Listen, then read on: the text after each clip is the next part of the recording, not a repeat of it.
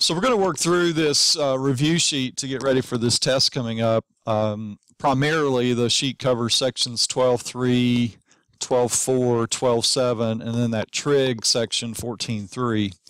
And then we've got some review. You'll notice on the back, we've gone back all the way to chapter 4 with some review questions. Just looking ahead to that big end of course exam that we're going to take on May the 10th and 11th, and then you've got your semester exam after that. So just don't want you to forget a lot of this stuff. So I'm hoping that with the repetition, it'll help you in a few weeks. All right, so first of all, we've got this triangle ABC that we need to draw for these first 3 problems. So let's just sketch triangle ABC. And we're told in the instructions that angle B is the right angle. So it really doesn't matter what we call these others. Okay, we're also told that side AB measures 30 units. So here's side AB. And we're told that secant A is the ratio 5/3. Okay, so here's angle A. If we look out from angle A, somebody tell me what the secant trig ratio is the inverse of. Yeah, cosine. Okay, so cosine A, in other words, let's just do this. Cosine A is the fraction 3/5. That's actually the answer to one of our questions. But to get the other sides of the triangle, let's think about this. For angle A, cosine, remember, means adjacent over hypotenuse. Well, it looks kind of funny because this says the adjacent side is 3, but hold on for a second. If the hypotenuse is 50, 30/50 would reduce to 3/5. Okay, so now how do you think we're going to find this other leg BC?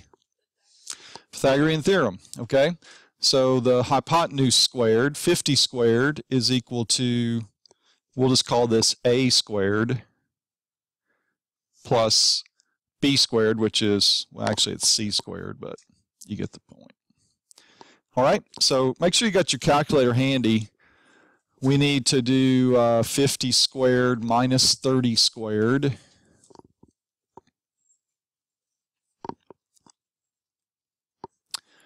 Yes. Okay, 1600. That's A squared, but doing the square root of that would give us A 40. Okay, so we've got all the sides of our triangle. This problem tends to confuse some people because they're looking at this reduced fraction and they're wondering where those numbers came from. So you just have to think that is reducing these sides. All right, so let's go ahead and answer our questions here. We already know what cosine A is. We answered that right off the bat. That's 3/5. Okay, now let's answer sine A. How would you describe the sine ratio? How would you describe it?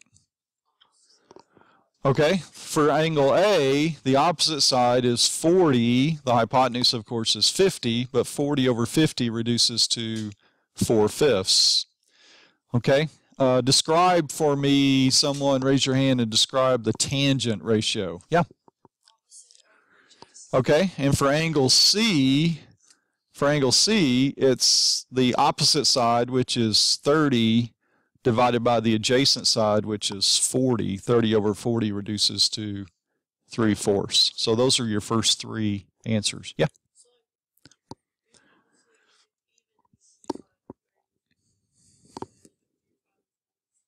That's fine. Yeah, since you're not finding any angle measurements, if you were finding angle measurements here, you would need the exact side lengths, but that's okay.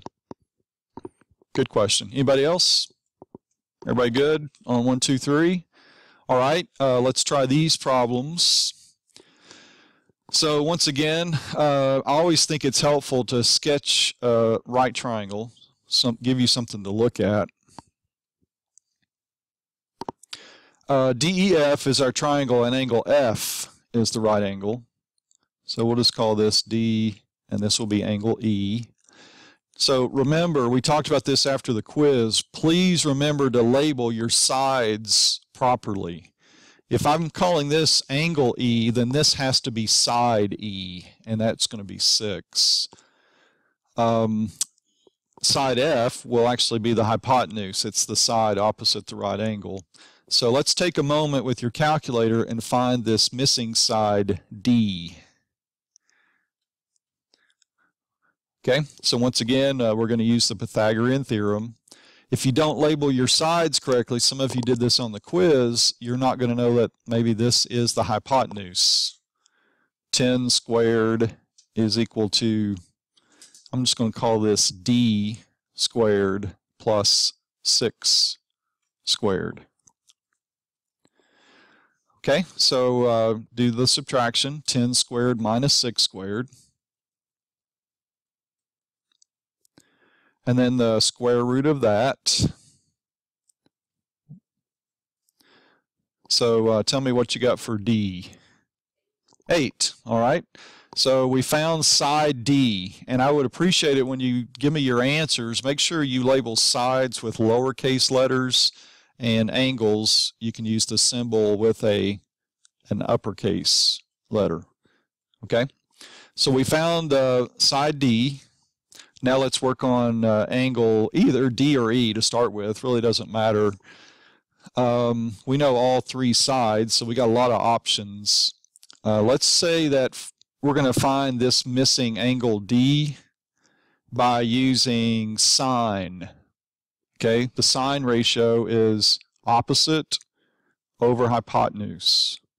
Okay, so I'm going to set it up as the sine of this angle D is equal to the opposite side, which is 8 over 10, but I'm going to go ahead and reduce that. 8 over 10 is really 4/5. All right, so keep this in mind. Whenever you're trying to find a missing angle, this is when you want to use inverse trig ratios. All right, so to find angle D, I'm actually going to do inverse sine on both sides. You only really need to show it on the side that has the fraction. But technically, we did it on both sides. So grab your calculator and do second sine and then put 4/5 in parentheses. And that should be rounded to 53.1 degrees. Okay, any questions on angle D? And now finding angle E is easy, just remembering that the sum of the 3 angles have to add up to 180. So we'll start with 180, we'll subtract 90, we'll subtract what we just found for angle D, and since we rounded, we'll say this is approximately, angle E is approximately 36.9 degrees.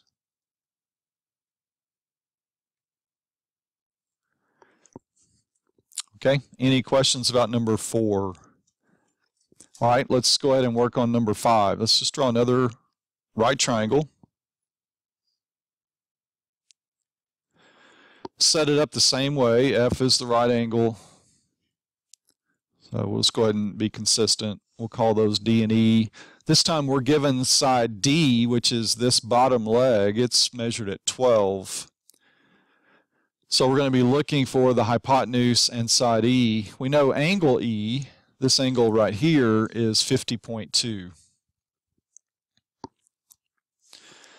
Okay, so give me some ideas how to find one of these sides, either side E, which is over here, or the hypotenuse, which we'll just label as side F. Somebody give me a suggestion on how to find either one of those sides.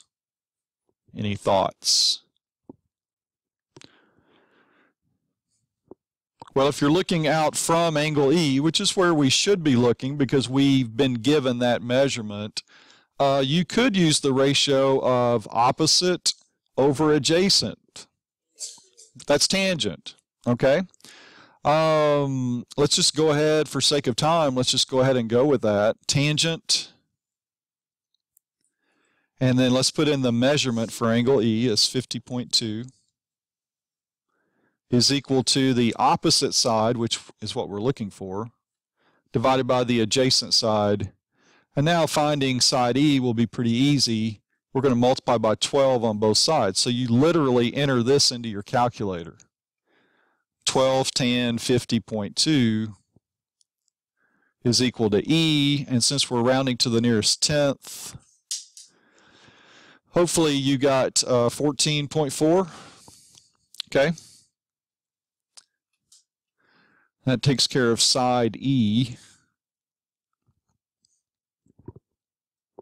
So how are we going to find side F, the hypotenuse? Pythagorean theorem. Okay. I should have made this more plain to be a lowercase f.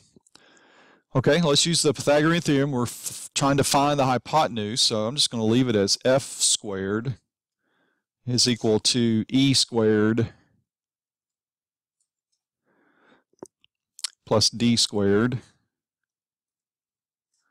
All right, so add those together, those two numbers squared, and then find the square root of that. And we're going to round. So according to my calculations, if you did this correctly, see if we match rounded, that should be 18.7. You agree with that?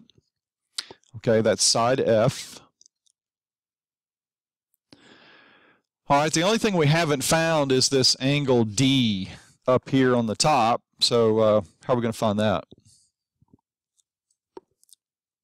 If we know two angles, which we do, how can we find the third?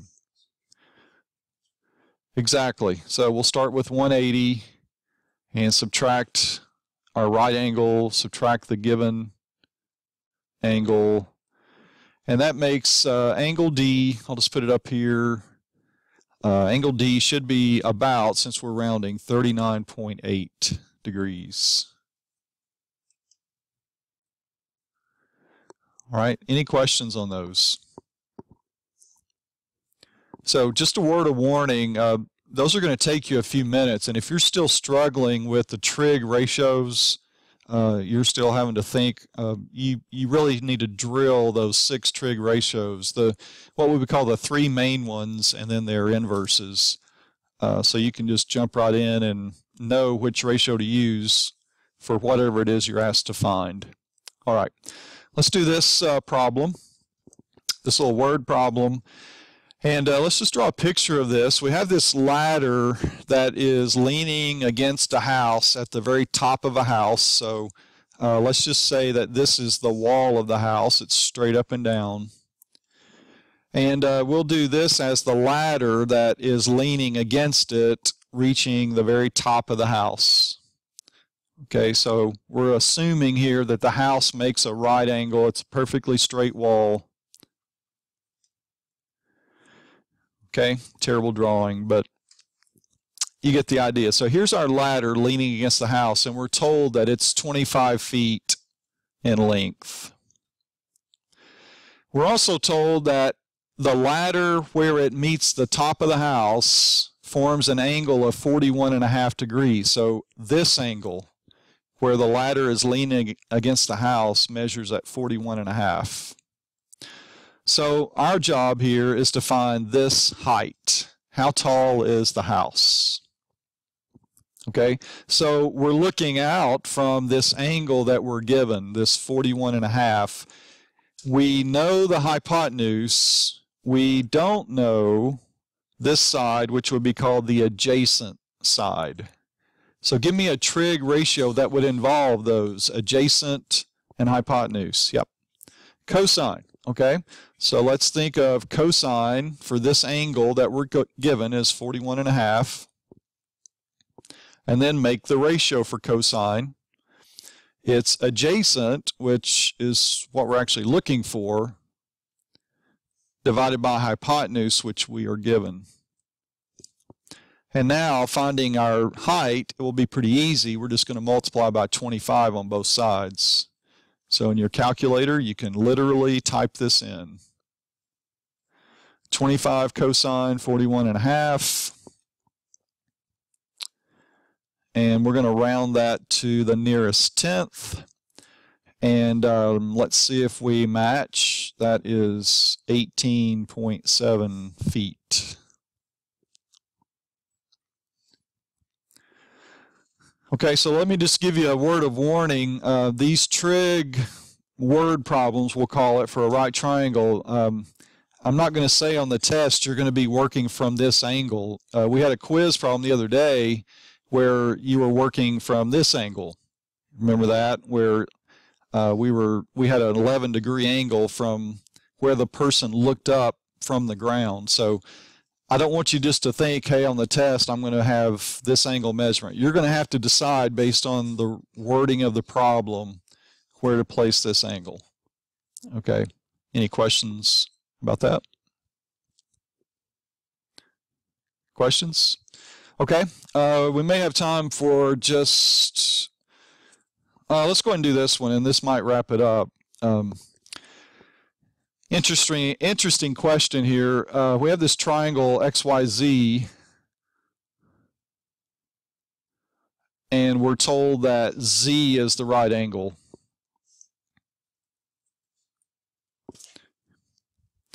We're also told that tangent X, and remember, again, drill those ratios, tangent is opposite over adjacent. So for angle X, we know then the opposite side is 8. Opposite over adjacent for angle X. The opposite side will be 8.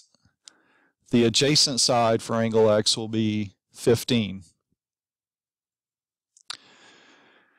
The question is, what is sine Y? Well, here we are looking out from angle Y. Sine ratio is opposite over hypotenuse. To answer this question, we're going to have to figure out what the hypotenuse is. Okay, easy enough. That's the Pythagorean theorem. Z squared, that's side Z, so I'll just leave it as Z squared, is equal to X squared plus Y squared. Okay, grab your calculator. If I remember correctly, this ends up being 389. 289, thank you. And then that does have a perfect square root. It should be 17. Okay, now it makes it pretty easy to answer this question. Looking out from angle Y, let's make the ratio of sine opposite over hypotenuse, so the answer will be 15/17. Okay, any questions on that problem? Okay, moving on to problem number 8. This is one of our stats problems, and I've given you a list of values there for you, and the directions are on number 8. We are to find the mean, median, and could be more than one mode, so we'll check that out. And then if we do need to do any rounding, we're going to round to the hundredths, 2 decimal places. So first of all, we'll zip through this one pretty fast. I think this, most people understand this pretty well. To find the mean, we need to add these numbers up. So take care of adding up all your numbers. And you can check out my sum. I came up with the sum of 619. Does that match you guys? The sum of the set of numbers is 619. And then, of course, to find the average, we divide that number by the number of terms in our data set, and I counted 13. So when we do 619 divided by 13, that gives us a mean. Since we're rounding, we'll say approximately 47.62. Okay, so the median, of course, that means the middle number. Maybe years ago you learned to find the median like this. If you want to find the one in the middle, you just start marking off. Have y'all seen this before? You mark off from the ends and then work your way toward the middle. Maybe you don't have to do this, but for some people it's kind of helpful. I'm marking them off 2 at a time. And since I have an odd number of numbers, this is one of those cases when we have an odd number, we can actually see the median. We don't have to figure it. So the median's pretty easy. That should be 48. And we'll also, since we got to do the box and whisker plot eventually, we'll go ahead and label that as Q2.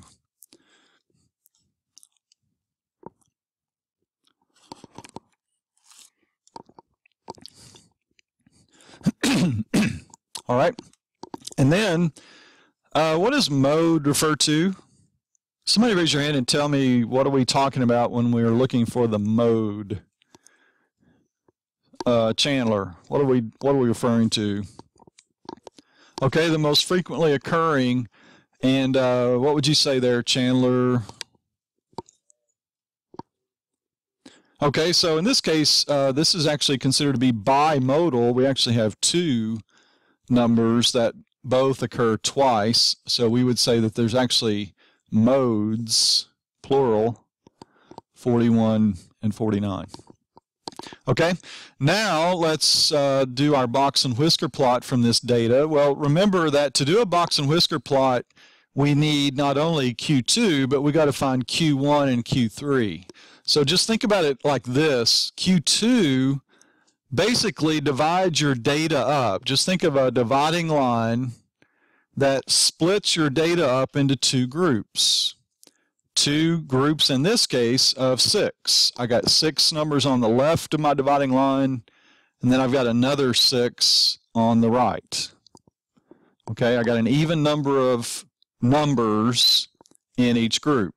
So now let's find the median of this left group. So Kaylee, what would the median be for this left group of 6? Okay, and we would call that what? How would we label that? This is Q2 in the middle, so this is Q1.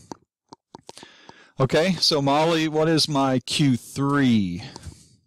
51. That's the median of this right group of 6. So basically, the box and whisker plot, it's also known as the 5-number summary. And the reason for that is it's going to picture, basically, it's going to highlight 5 numbers. The very lowest number, the very highest number, and each of these quartiles, Q1, Q2, and Q3. So I went ahead and just sketched a number line in intervals of 2. And so now let's plot these numbers, these 5 numbers on the number line. So I'm going to call 41 about right there. Okay, Q1 is 44.5. So it's just a little bit to the right of 44. Q2 is 48, making a dot above 48. Q3 we said is 51. We'll put that right there. And then the very highest number in the set is 54. All right, so for the quartiles, I'm going to draw lines through those, vertical lines. And then I'm going to enclose those vertical lines with a box.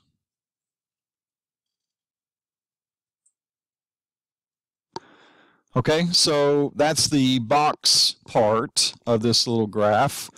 And now we're going to do these whiskers, which are extensions from the box out to the lowest number there and the highest number there. And there is your box and whisker plot for that data. Okay, any questions about number 9? All right, let's move on. We basically can, we know what interquartile range is. We can figure that pretty easily. How do I determine the range, Jackson?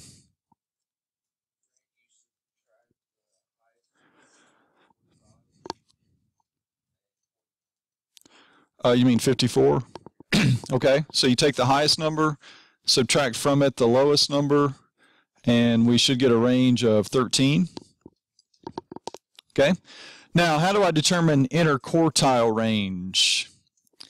Nicholas, how is that figured?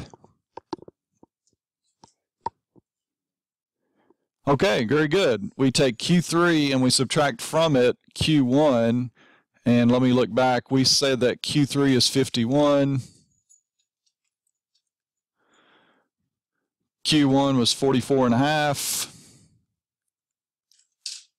You do the little subtraction there, and you should get an interquartile range of 6.5. So those are answers for, this is basically your answer for number 10, and this is number 11. Okay, any questions on those? Everybody good so far? All right. Let's do the standard deviation problem. And on your test, I'm not going to give you a lot of numbers. I think it's also 5. So I know if you have a lot of numbers to do with, these can take a little longer. But the first thing I'm going to do is set up this little table. I'm going to just call this first column the given numbers. I'm just calling it X. So I'm just going to list my numbers that were given in the problem. And these do not have to be in order. Order really doesn't matter.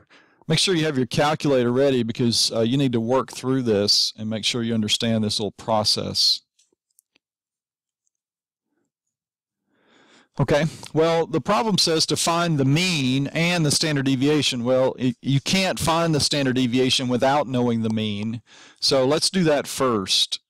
Let's find the mean of this data set. Give you a second to do that. Maybe Jordan, have you found the mean yet? 50, all right. So I'm going to do this just to save a little bit of time. I'm not going to write 50 every single time, but I'm just going to show that it fills the whole column. And now my next column will be these numbers subtracted. So we'll call this X minus X bar.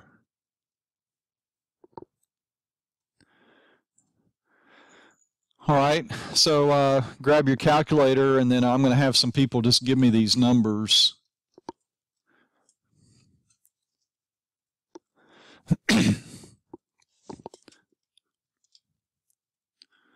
So Daniel, what's the second number in this list?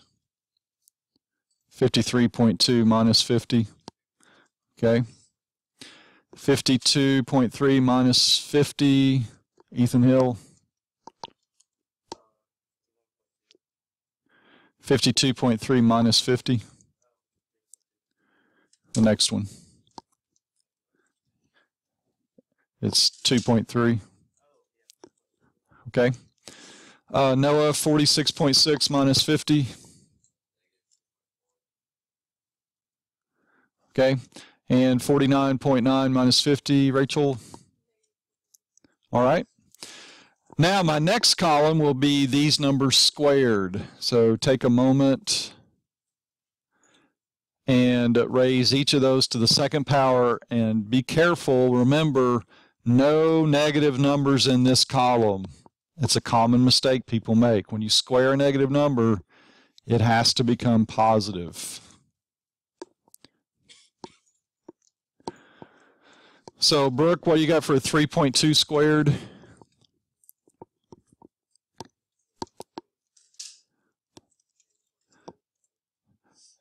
$9.44. 10.24. Okay. All right. Let's see. Lily, what about 2.3 squared? 5.29. Chase, negative 3.4 squared. And Reagan, negative 0.1 squared. Okay, now this is the only one of these columns that we need to come up with a sum for. So we need to add these numbers up. And Parker, let me know when you get those added up.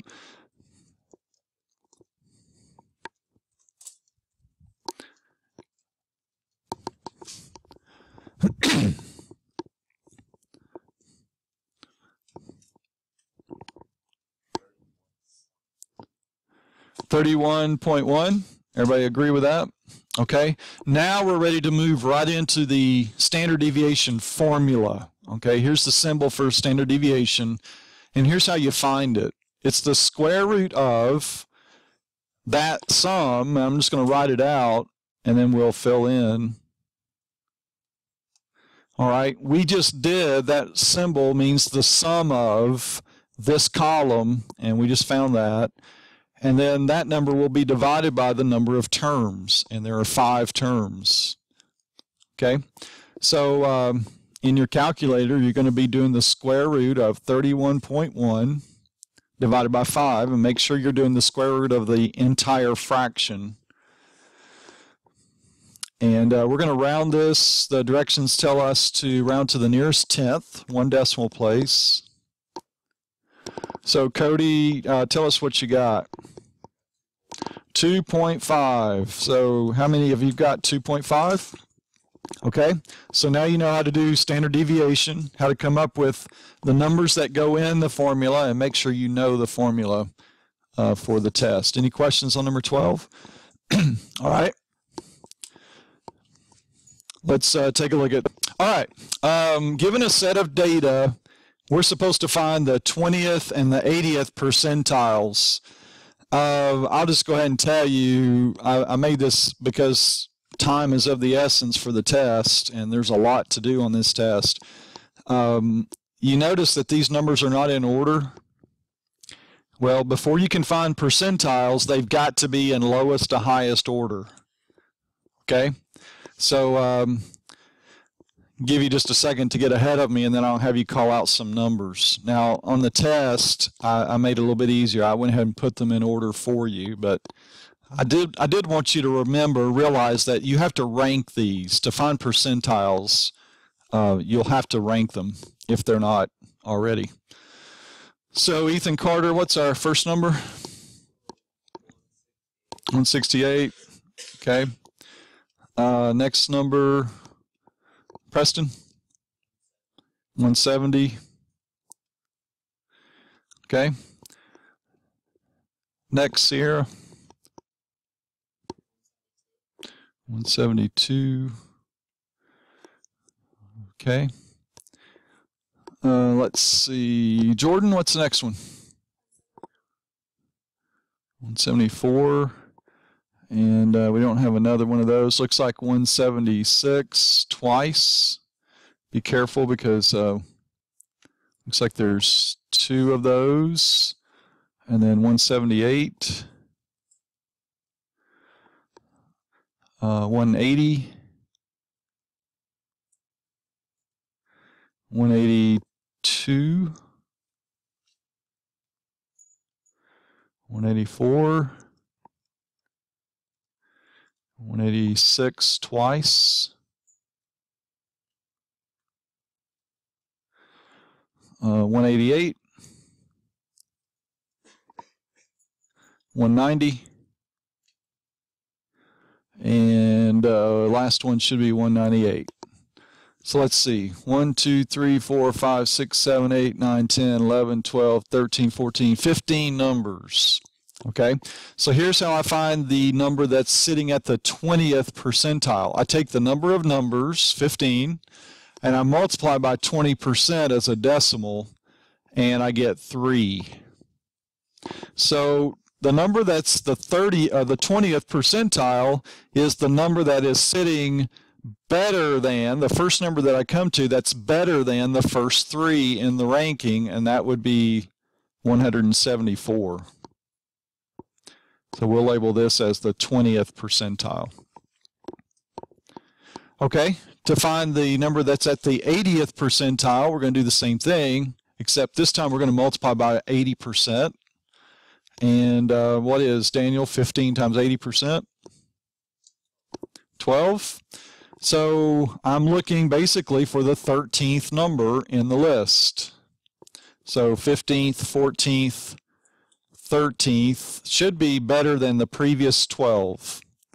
So this number, 188, is the one that's at the 80th percentile. All right, any questions on percentiles? Pretty easy. All right, moving right along.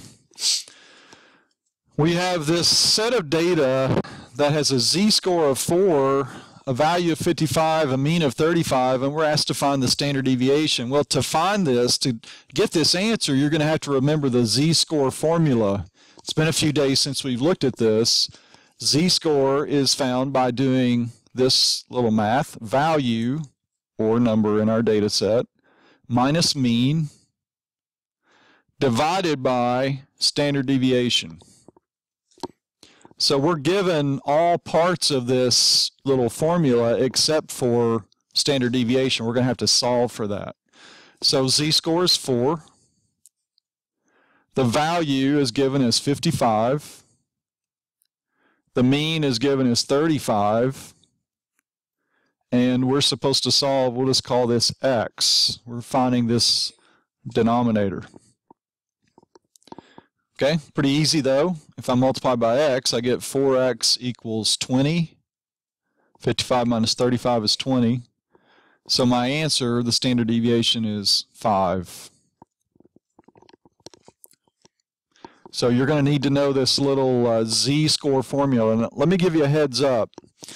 In this problem, I'm asking you to find standard deviation. I might give you everything except for the mean and ask you to tell me what the mean is, but it's the same process. You just solve for whatever is missing. Okay? I will have to give you, of these 4 parts, I'm going to have to give you 3 of them, and you find the one that's missing. Yeah.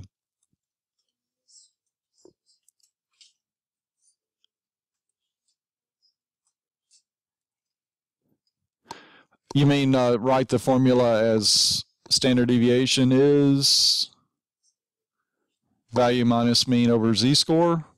If I give you this, yeah, you could do that. Yeah. Okay. Anybody else? All right. Yeah, you guys are doing great. We're almost done. This is based on last night's homework, so this is going to be a review of that standard normal curve. So to help out with answering 16, 17, and 18, I'm going to do a standard normal curve based on what I'm told in this problem. At least I'm going to do the x-axis and then the intervals. All right, so we're told that the mean, that's where we start building this x-axis. We start in the middle with the mean, and we're told that that's 72. And these are all years of athletes. Standard deviation of 10 means that I'm going to build the rest of this by adding 10, going to the right. 102-year-old runner, that would be pretty old. Did y'all see where the oldest living person died recently? And they were how old? 117. Yeah, I think they, in Italy, I can't remember where, but 117. She was in pretty good health from what I understand.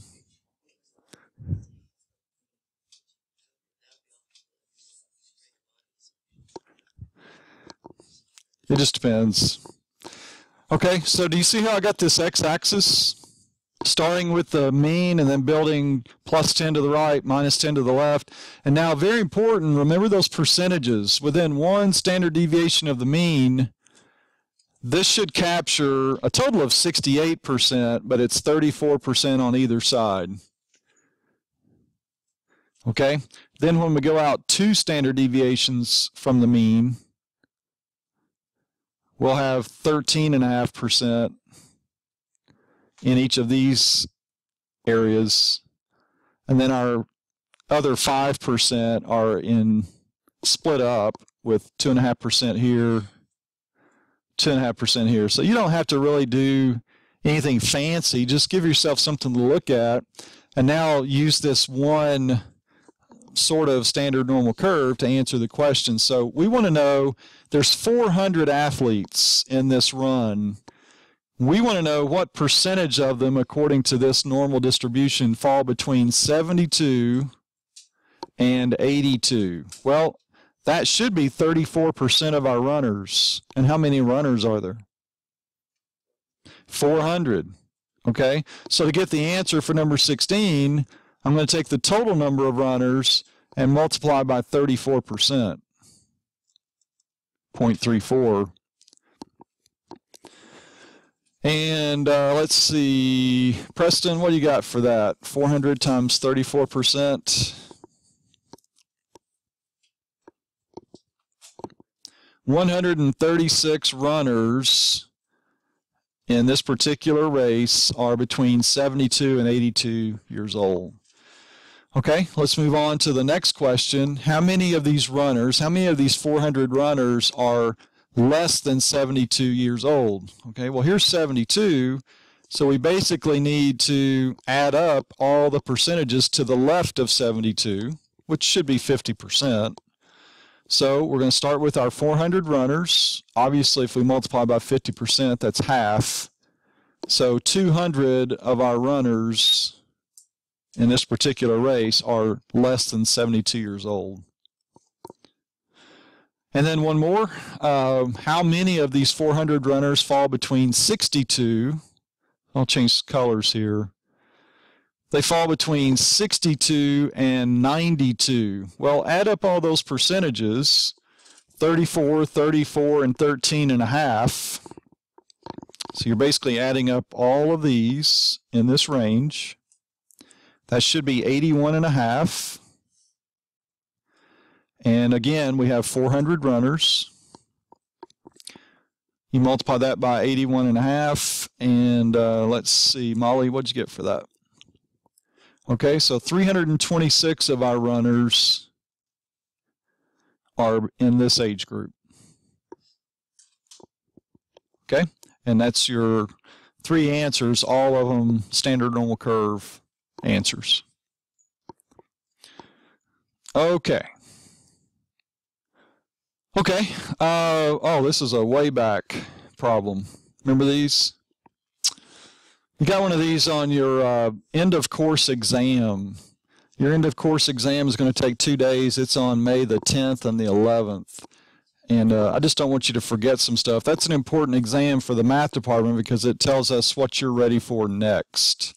Are you ready for pre-cal? Do you need some remediation before you get to pre-cal?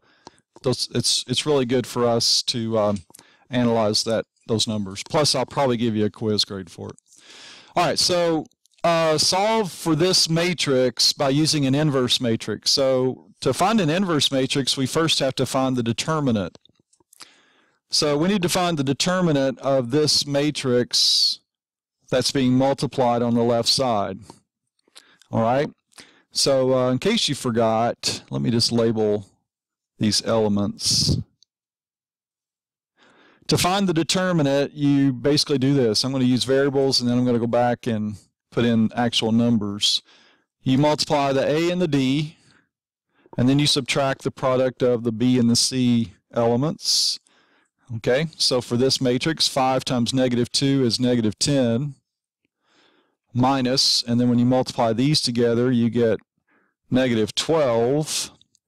So the determinant is 2. Okay, well, here is the formula for finding the inverse, and then we'll put some actual numbers in it. 1 over the determinant, and once we get that fraction, we will be multiplying by this. The A and the D elements of this will switch places. The B and the C elements will change signs. I'm just going to indicate it like this. So this is what you use as a template to find the inverse of a 2 by 2 matrix. So here it is for this problem. 1 over the determinant, 1 over 2, times, all right, let me get a helper. What's going to go here? Rachel, -2. Reagan, what's going to go here? +3. Very good. Jared, what's going to go down here bottom left? -4. Good. And Lucas, what about here? Awesome. Now what do I do? Let's see. Ethan Hill, what's next? Exactly. Everything gets multiplied by 1/2. All right. So what's 1/2 times -2? -1. All right. Lily, 1/2 times 3. 3/2. Sierra, 1/2 times -4. Okay. And let's see, Kaylee, 1/2 times 5. Okay, now what do we do with this? This is our official inverse. What do we do with it to get our answer? Anybody know? Yeah. And do what with it? Okay, and you do what with it? You multiply them together, okay? So we're going to multiply this inverse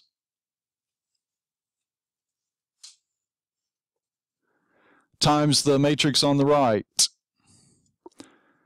So does it matter, Daniel just described it really well, does it matter in which order these go? Exactly does. The inverse has to go to the left. Okay, so let's multiply these together. Preston, I'm going to get you. Do you remember how to, using row times column, can you tell me what goes up here? -1 times 5 plus 3/2 times 10.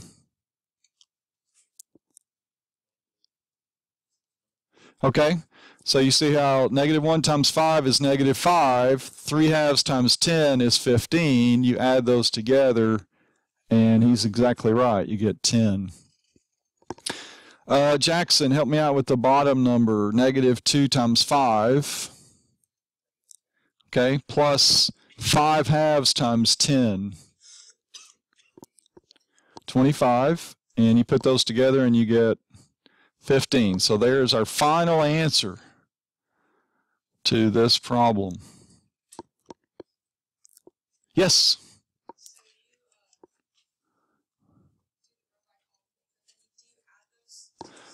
Yeah, you do. You add the products together.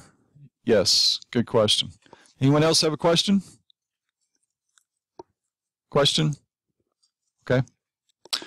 All right, we're ready to move on to number 20. We're in the review section of this review sheet. I've gone back to I pulled a problem out of chapter 4, one out of chapter 5. I think I got one out of chapter 6. A lot of good stuff going way back. Don't want you to forget it because, well, there's two reasons. On May the 10th and 11th, you're going to take on Moodle what is known as the end of course exam, EOC.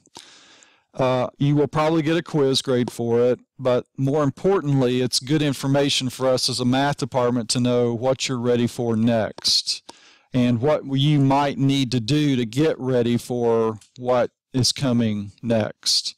Okay, we want to know where you stand from an algebra standpoint, and this exam, it's 40 problems, mostly multiple choice. It's going to give us a really good picture of where you are. So anyway, that'll be May 10 and 11, just so you know. But that's the reason why a lot of these problems are being recycled, because I don't want you to forget it. I want you to do well, not only on the semester exam, but on the end of course exam. All right, so this is one of those parabola problems where we're asked to find the highest point, or the maximum. So in other words, just think of it this way. If this is a parabola that opens down, which is indicated because not only is it squared, which indicates parabola, but it's got a negative sign, which means it opens down. So basically, we're asked to find the highest point. We're asked to find the vertex of this parabola. Okay? So in case you forgot, the way we find the vertex is we first find the AOS by doing the opposite of b over 2a. Connecting this little formula to this problem, what we will actually be finding in this particular problem when we do this, we will be finding t. And what does t stand for? It stands for how long it will take in seconds for this projectile to reach its highest point.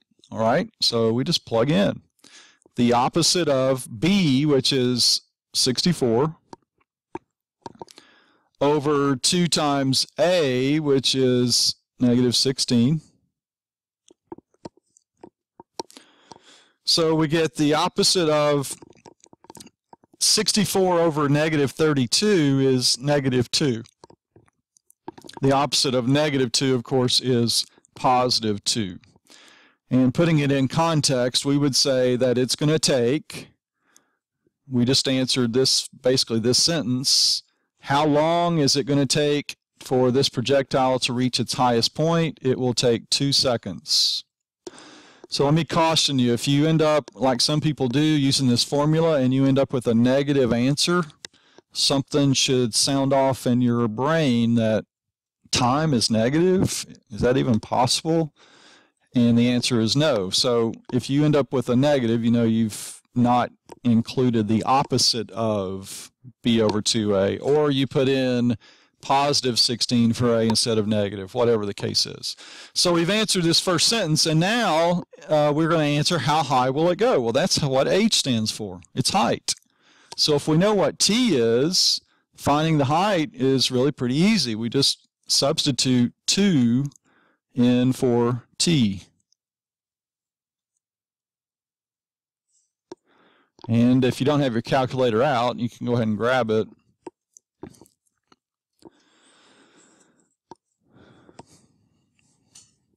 Okay, let me get Connor. Do you have that number for h? 64, okay. And putting it in context of the problem, it will go a total height of 64 feet in 2 seconds. So in other words, we just found the vertex of this parabola. You don't have to write this, but I just want you to know. The vertex of this parabola would be 264. Okay, this is a pretty useful formula when dealing with finding either the lowest point or the highest point of a parabola, and you're going to see that again in the near future. So just wanted to refresh your memory a little bit. All right, let's take a look at this. This goes back to chapter 6. Yeah?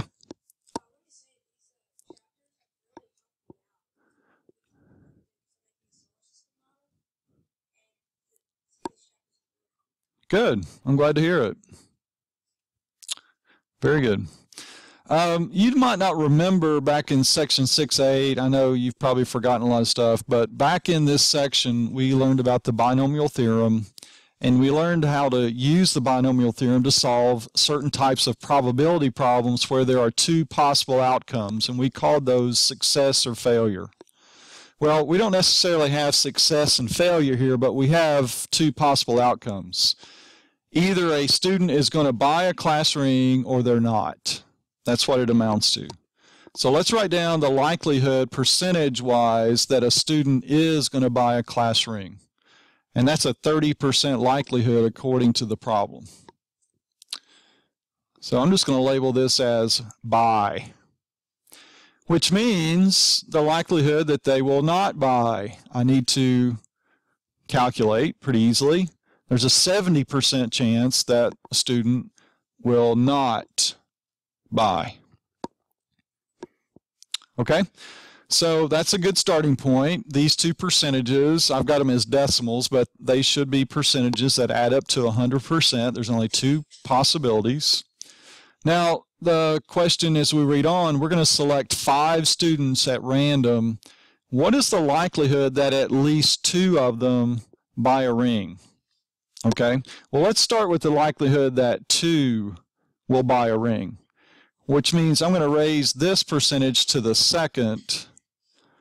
And if I'm going to select 5 students, I'm going to raise this percentage to the what? To the third. And remember, we dealt with this not too long ago.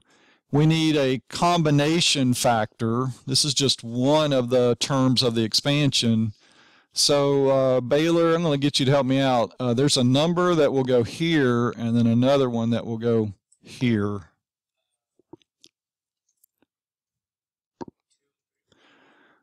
Kendall.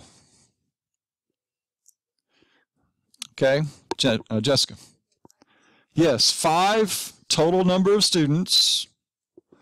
And then this should always be the, I always call this the exponent for failure or the alternative to what the problem has said. They should always match. Okay, you've actually got two different ways of going about this problem, and we'll look at this way, and we'll talk about the other one. Okay, well, that takes care of at least 2. Well, what about 3? If it's at least 2, then we need to calculate 2, 3, 4, and 5. Okay, well, what's the likelihood, Madeline, that 3 will buy?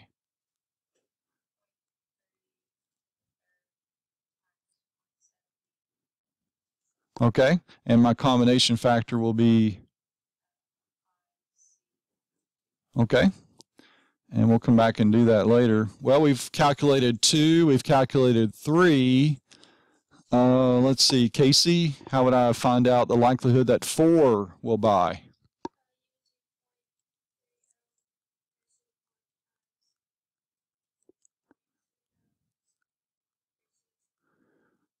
To the what?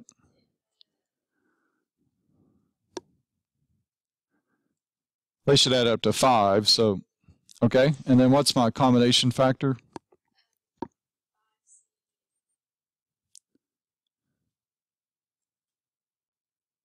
Yeah, there you go. Okay, and we'll come back to that. Well, we've found 2, we've found 3, we've found 4. Brooke, what's the likelihood that all 5 will buy?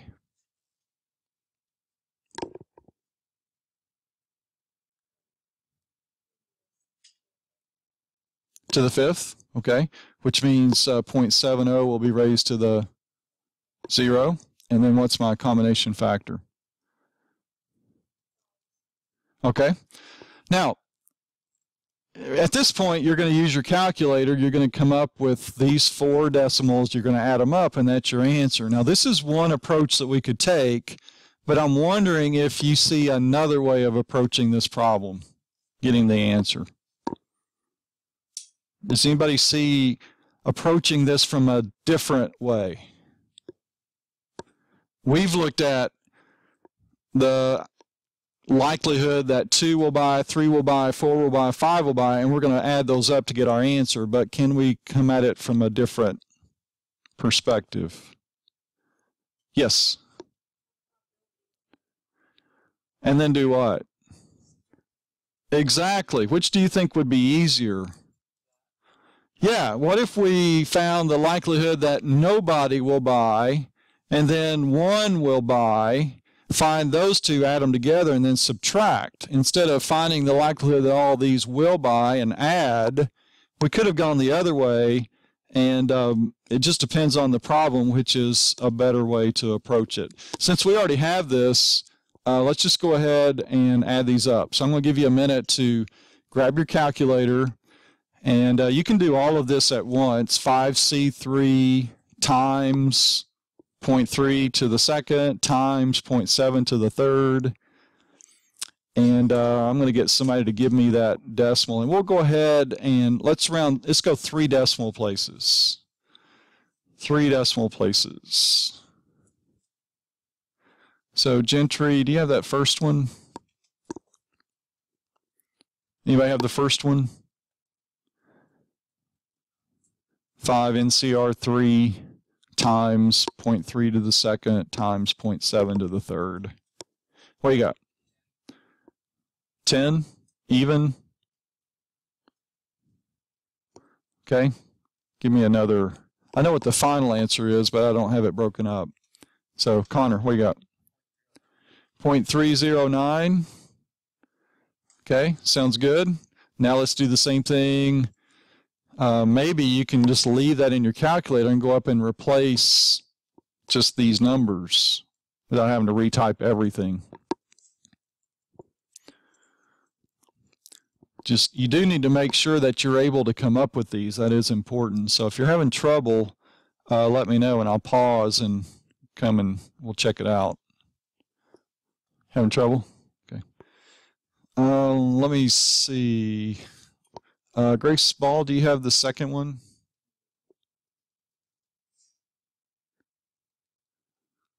Jessica, do you have the second one?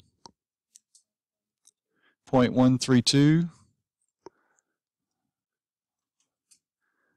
Okay, make sure you're able to match up with those. Just raise your hand if you have this third one, 5C1, Brooke. 0.028.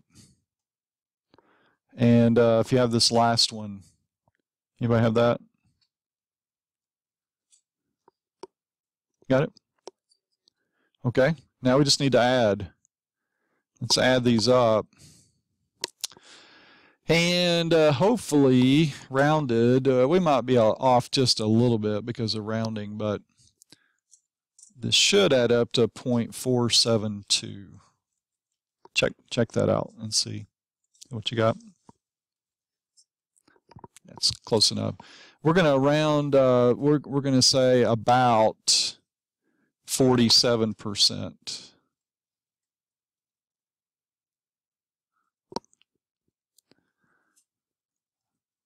Okay, and then once again, I'll just mention this, we're not going to work all the way through it, but you could have found the likelihood of nobody buying, one person buying. Okay, here's nobody.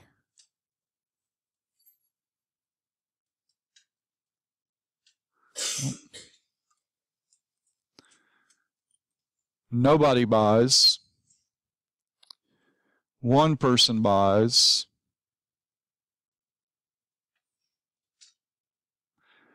Find those two, add them up, and subtract from 100, and you would have gotten the same thing. Yep. Yeah. So when you subtract, you're pretty close to that. So in this case, it does make more sense. I just wanted to give you a little bit of review of how to come up with each of these because it's been a while. Okay, sometimes it really doesn't make any difference. You're right in the middle of the expansion. So any questions on 21? If you were to see this again, this is a probability using the binomial theorem. All right. All right. I like these log problems. You are not using a calculator for this. So let's work through solving for x. Okay.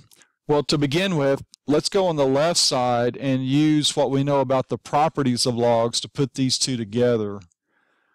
Let me see. Grace Powers, two logs that have the same base that are being subtracted. You can put those together using what?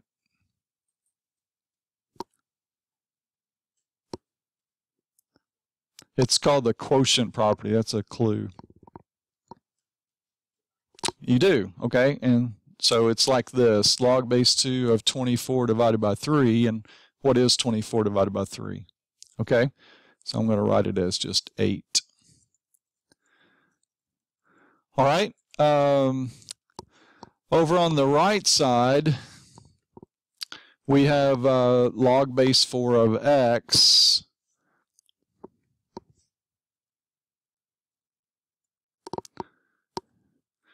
Okay, now, what is log base 2 of 8?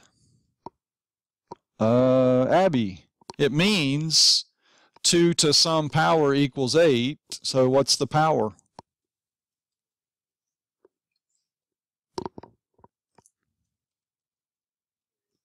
Okay, so log base 2 of 8 is literally 3. All right, so far so good.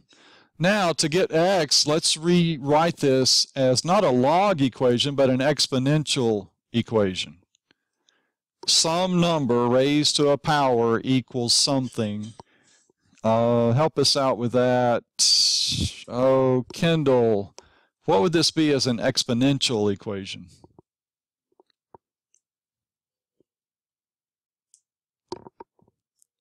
What's the base of the log? Okay, so that's going to also be the base for some number.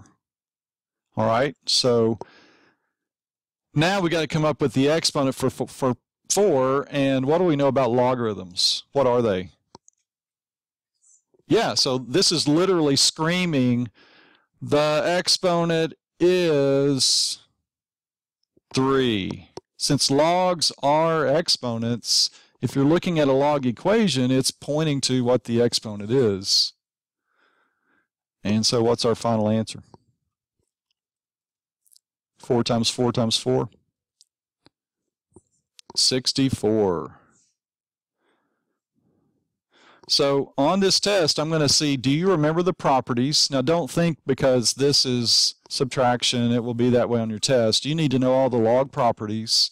You need to know how to evaluate logarithms. How did we come up with 3 here?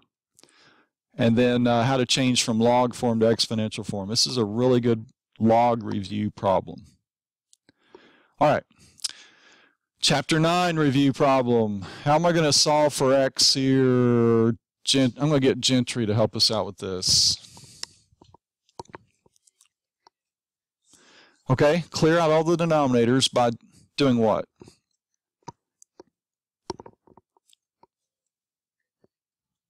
Okay, the lowest common denominator, and what would that be for 2, 6, and x?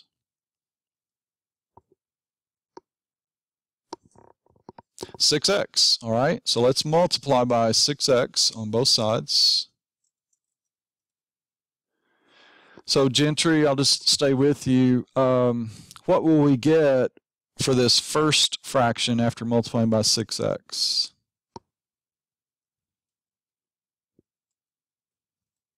$3x, good. And then move over to the next fraction. What would you get there? X squared, very good. And then what about on the right side of the equation?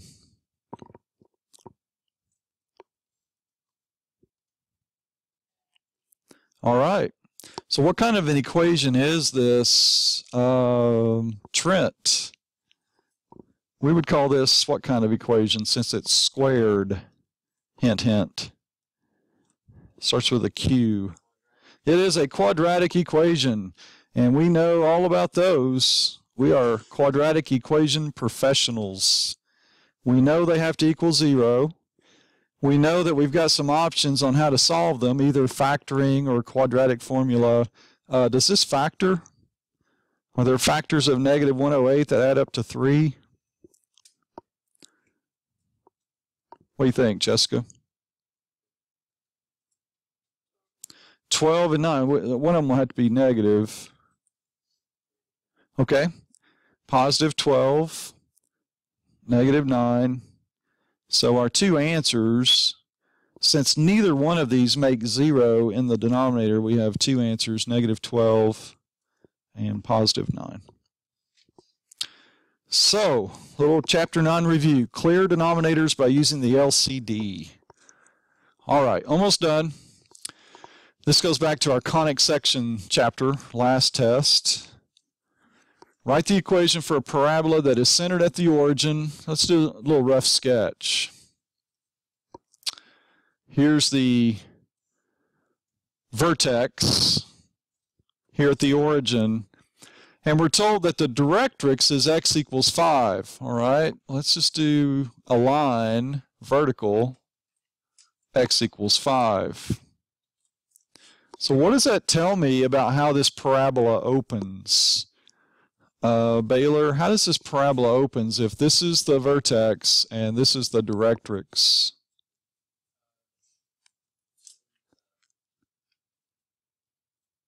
To the left. Very good. All right.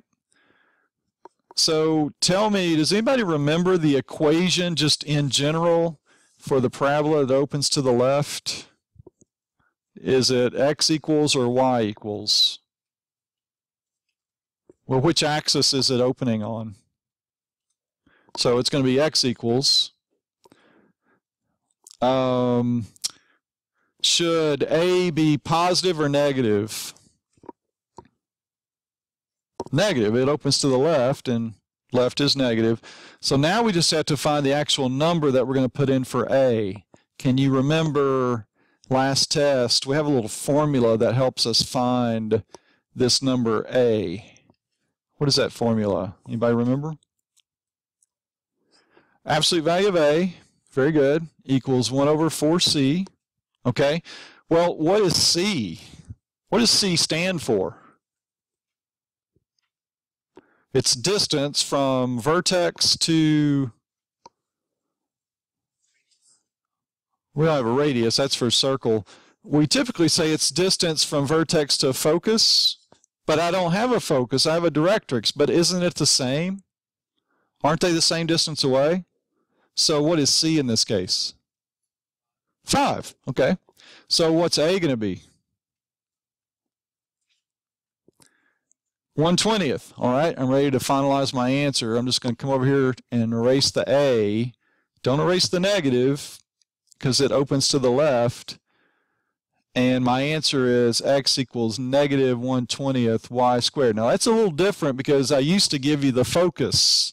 Well, now I'm giving you the directrix, just a little different way of presenting the information. One more. You can do this. Write the equation for an ellipse, standard form, centered at the origin. Here's the focus. Here's a covertex. Well, right away, what I typically do is I label. If I'm given the focus, then I know what C is. C is 5. C stands for the distance from the center to a focal point. If I'm given a covertex, I'm labeling B. B is the distance from the center to a covertex. In this case, it's 12. What do I not know? I don't know A, and A stands for not covertices, but vertices, okay? Tell me, let's see, who can I get to answer this question? I'm going to get Nick. Can you tell me which axis is major? Is it the x-axis or is it the y-axis? How come? You're right. He said the x-axis. How did you know that?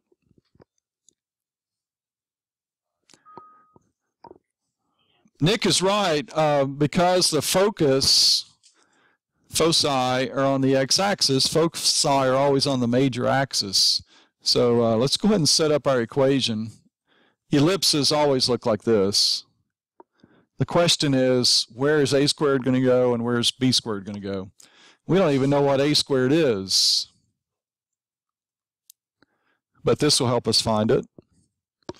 C squared, if C is 5, then C squared is 25. Don't know what A is yet. If B is 12, B squared is 144. So A squared is 169. All right, so where am I going to put 169 to show that X is the major axis? Will I put it underneath X or will I put it underneath Y? I put it underneath X. If X is the major, it gets the bigger denominator, which will always be A squared. And that means process of elimination, I need to put 144 underneath Y squared to show that it's the minor axis. And that is this entire review sheet. I hope this helps. If you need more help, come and see me either during academic support or after school.